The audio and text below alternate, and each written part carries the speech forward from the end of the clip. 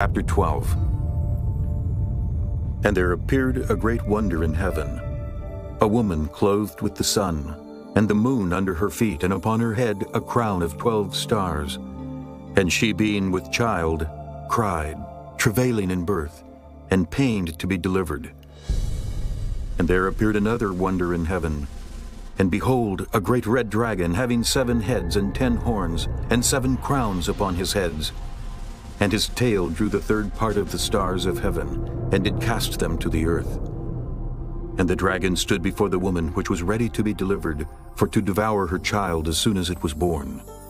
And she brought forth a man-child, who was to rule all nations with the rod of iron. And her child was caught up unto God, and to his throne. And the woman fled into the wilderness, where she hath a place prepared of God, that they should feed her there 1,260 days. And there was war in heaven. Michael and his angels fought against the dragon, and the dragon fought and his angels, and prevailed not, neither was their place found any more in heaven. And the great dragon was cast out, that old serpent called the devil and Satan, which deceiveth the whole world. He was cast out into the earth, and his angels were cast out with him.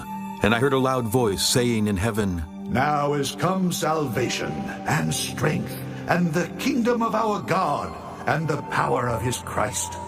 For the accuser of our brethren is cast down, which accused them before our God day and night.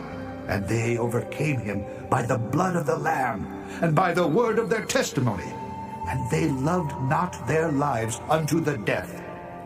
Therefore rejoice, ye heavens, and ye that dwell in them. Woe to the inhabitants of the earth and of the sea, for the devil is come down unto you, having great wrath, because he knoweth that he hath but a short time. And when the dragon saw that he was cast unto the earth, he persecuted the woman which brought forth the man-child.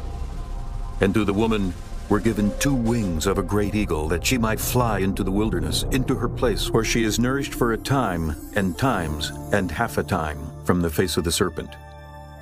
And the serpent cast out of his mouth water as a flood after the woman, that he might cause her to be carried away of the flood. And the earth helped the woman, and the earth opened her mouth, and swallowed up the flood which the dragon cast out of his mouth.